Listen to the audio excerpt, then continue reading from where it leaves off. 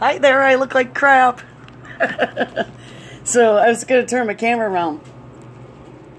Here, maybe you want to look at the moon or something. Let's see. Or a planet. Some other planet. Let's go. Let's go to the planet. How you guys all doing? It's Wednesday. Oh, some people call it Hump Day. Wasn't it like National Prince Spaghetti Day or something? A long time ago. I can't remember.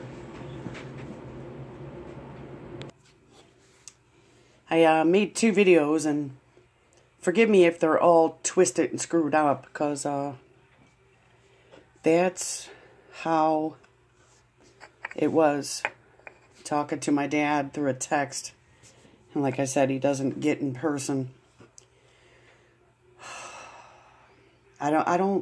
I think I actually saw him one time in 7 years for 5 or 10 minutes. I'm not really sure if that was in the time since I haven't seen him or what, but I don't know. He was making a big deal about the Book of Enoch not being in the Bible, and as I was trying to talk in my other videos, and I still can't explain what he was trying to do because he never really told me. I know that he was wrapped up in the serpent seed doctrine and the 3 earth ages that Arnold Murray teaches from the Shepherd's Chapel, and it was really freaky. And I mean, I was wrapped up on this for 6 months, even when he wasn't even texting. He texted for maybe 2 days straight, all gung-ho and different behavior than ever, and it was pretty scary, hard to understand. It's like he was literally just taking this so deep. And I got to see my brother one time during that time because he asked me to go help him move a snowplow. And it's interesting that I'm good for those things, but, you know, not to talk normal to or be nice to. You know, I'm one of them that I guess he could count on when he wants to. But it's like he has to stoop very low to do that. You know, that's how I get the feeling. I don't know, it's crazy. I could go into all kinds of that, but I wanted to. There's this thing on Zephania.eu, and the Book of Enoch is a dangerous demonic snare. Now, a lot of people won't believe that, and a lot of people will believe that. But there's just an article, but although it's, goodness, 23 pages. But the reason why I'm bringing it up is because in here they mention all the verses in the Bible that my dad took out of it. I'm scrolling down here. And it fits his Nephilim. You know, like how they mention the Nephilim in the Bible, and they say the giants and stuff. And also the Kenites, the word Kenite is in the Bible. I can't recall where right now. It's in the Old Testament, but before the flood, I believe. I can't remember the chapter. But when you do get into the Enoch thing, which is really weird because there were 2 Enochs, and one, if I'm not mistaken, was taken up and didn't die. It was taken up, and the other one, I can't really get too much information about. But there was 2. Now, this Enoch was the 7th from Adam. So my dad was putting all these, you know, like say Jude 1:14 in the text, and let's see, it's right here. I'm just glancing, and he was putting in, let's see, 2 Peter. He was putting in Matthew 22. Like, for instance, for in the resurrection, They neither marry nor are given in marriage, but are as the angels of God in heaven. All these verses.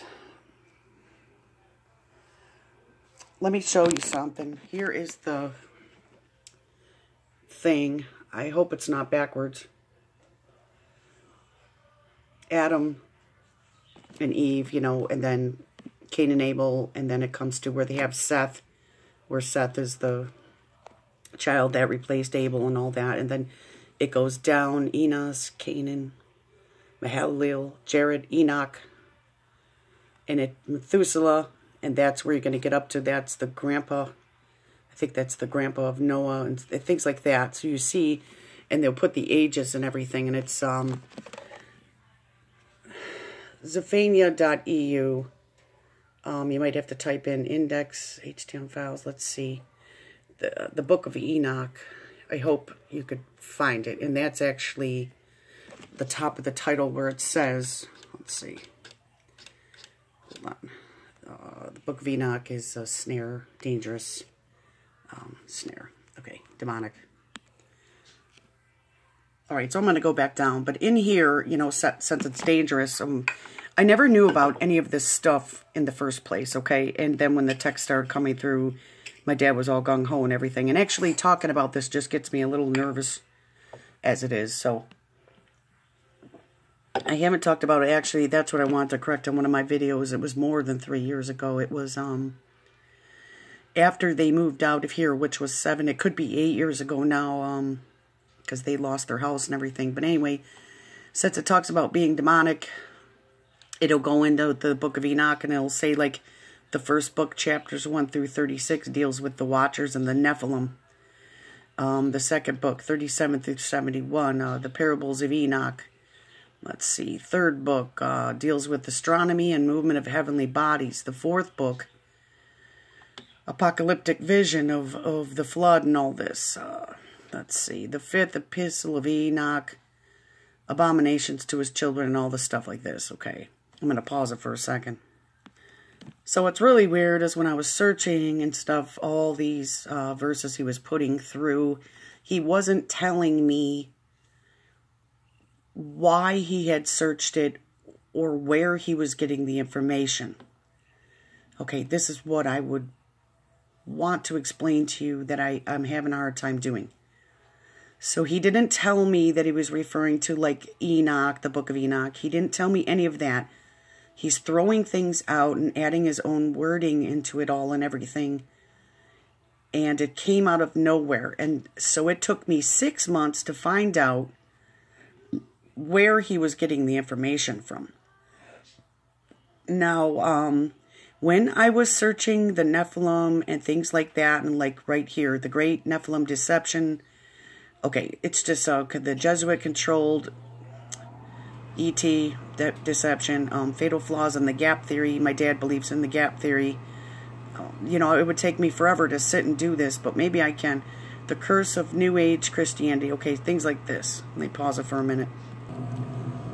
The text messages are on this really, really old phone that isn't even charged. I mean, I'm talking 7 years ago, which was really small. I had just gotten from a store for $10, and it didn't hold much, and it wasn't... yeah, maybe it was a phone number for a little while, but I ended up a lot of my life having just a free phone from the government, because, you know. But anyway, these verses like Jude 1 and all this stuff, these are all of the verses and stuff he was putting through the text. And you're seeing angels and spirits and Nephilim and fallen angels and...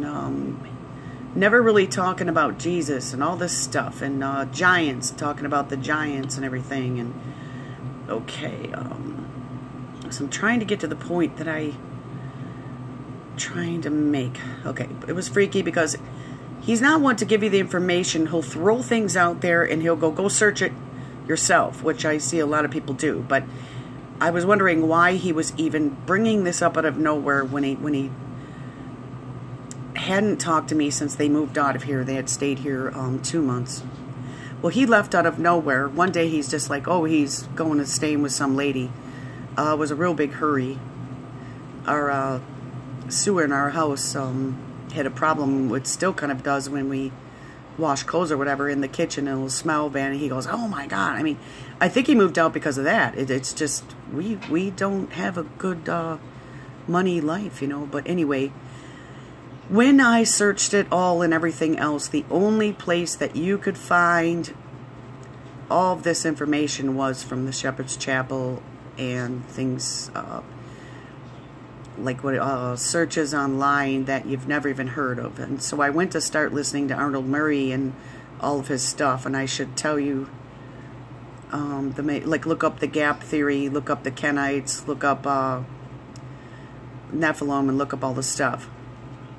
I don't have it all here to, you know, because it'll take forever. But anyway, I ended up finding out the Shepherd's Chapel, that's where it was coming from, because there was only like 2 or 3 other sites that would have any info on any of this. And that's why my dad thinks it's true, is because no one is talking about it. He had said that like in his text or something, and like I have to check all this stuff out, but he wouldn't tell me where he was getting the info. Just like I said, he wouldn't tell me where to go search or nothing.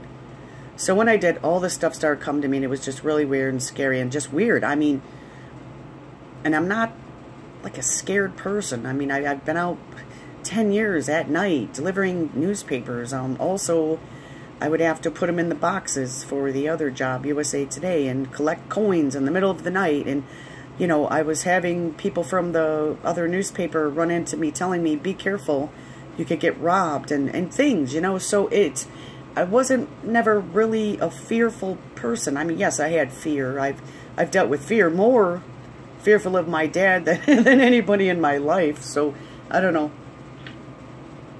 I gotta pause it for a minute. So I guess what I'm trying to say is it opened my mind to a lot of stuff. I guess I could thank him for that. But look, like Gnosticism. Let me just scroll. And the Tower of Babel, which, you know, I know that's in the Bible. Let's see. I don't know, I'm trying to just go through here but all these verses were the same ones, and if I could charge my phone, and yeah, there's 23 pages. Alright, so I'm trying to get to my point, and I don't know how to explain it. Let me pause it one more time. So I guess part of my point was this. Why did he feel the need to go? Because he kept calling it bloodlines. That's what the Shepherd's Chapel will do. You'll have to do a search. Make sure when you do the Gap Theory, you'll probably see the Shepherd's Chapel pop up, or Arnold Murray. And you could watch videos of Arnold Murray, but you have to do the search on YouTube to get to the exact one. Now, you know, Arnold Murray had passed away in 2012, which was really, really, really odd, because Arnold Murray had just passed away, and then it was that my dad was putting the messages through. That was another weird thing, but anyway, you could see, it'll say 3 World Ages Part 1. That's like, he has a rapture theory. Okay, the Gap Theory, but that's by somebody else, you know. But anyway, when you hear, okay, see the Nephilim, you'll hear Arnold Murray talking about the fallen angels and everything. Now, I just want to warn you to be careful when you're listening to it. It could cause some anxiety or nervousness and things like that. He's been asked tons of questions and everything. Now his son took over, but it was just strange. My question to my dad was, why do you have to go along this path to know there's good and evil? Why do you have to take it to such a extreme? That was my question to him. I don't know, maybe I should stop talking right there until maybe I get more of what I'm going to say. But he believes there are 3 Praise God, we've been waiting on you. We're ready to get into a new subject tonight. Well, he believes there's 3 world ages. 3, you know, which some of this, it sounds, okay, put it this way. When the devil wants to lie, he'll put it the closest to the truth as possible. That's what I found that Murray does. He'll take verses and make them mean something else that they don't mean. Okay, I've saw it like tons of times. The reason why I'm talking about this, okay, when I went to then go help my brother move the plow, I'm gonna set this down. I asked him, you know, I think Dad's been getting in the Shepherd's Chapel, Arnold Murray, and here I didn't know he was because my dad didn't tell me. I asked him where he was getting the information and this like that. My dad would not tell me. Then when I finally did do the searches, it took 6 months to find out a whole bunch of stuff. It's this Shepherd's Chapel. And so when I said to my brother, Dad's been acting kind of different lately, real gung-ho into the Bible and everything, but it's weird stuff that I can't explain. He goes, oh my God, he has them all recorded on our DVR. And he said, I can't even record like a hockey game or whatever, you know, in other words. So he was that deep into it.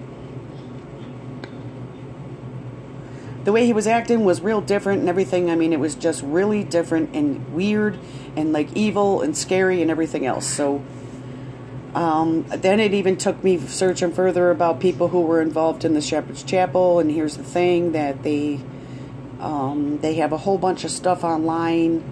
I can't find the guy's name, actually. You could type this in. You could put Arnold Murray's False Doctrine. And you can see there's Watchman.org. Let's see. Christian forums. They're saying he's a false teacher and everything else, and what he teaches is wrong. What I fell into is Carm.org. This guy's a Calvinist. You could look up Calvinism. They don't believe that Jesus died for all. They only believe Jesus died for some. There's, I can't find the guy right now, but he actually got married in Arnold Murray's church. And after he was in here 6 years or something, he started doubting everything he was saying. Because, see, it takes a while to get deep into this guy's teachings. They're out of Arkansas. So when you then find other people going up against them and showing them how it's false, you know, he denies a lot and everything else. It's just crazy. So I just want to mention this because it took up even more than 6 months of my life, but I was living in this real anxiety that I've never ever had in my life, and I swear to God it was just like the devil was talking to me through the text message. I mean, I wasn't one to be a fearful person, not like that. Like I said, I'd go out, I'd deliver in the middle of the night, I'd collect money, I'd have money in my car, you know, but I'm always taking different routes to where I'm not the same place at the same time. Just look out there, you know. But if you ever want to find anything about, you type in false doctrine or false doctrines. You could type in anything. False doctrines, who knows, the Bible or false doctrine of a certain person. But I never even knew to look that up, you know. So I've learned a lot. But the thing is I've learned a lot of evil stuff, which I know that we should know our enemy and things like this, but it was like my dad was wanting me to get wrapped up in that belief system. It felt like a cult, like, oh, I can't explain it. Thanks for listening. I better end it. I'm going to run out of time in a minute anyway, but maybe I could tell you more soon. Thanks for watching. Stay safe. Thank you for all the messages and comments of staying safe and caring about us, and hopefully we're making it through, and you know, things. I wish the same for you. It is hard, and it can get you anxiety, you know. So my best goes out to you. I hope today on Wednesday the 15th it brings you some happy times. Love you. Bye.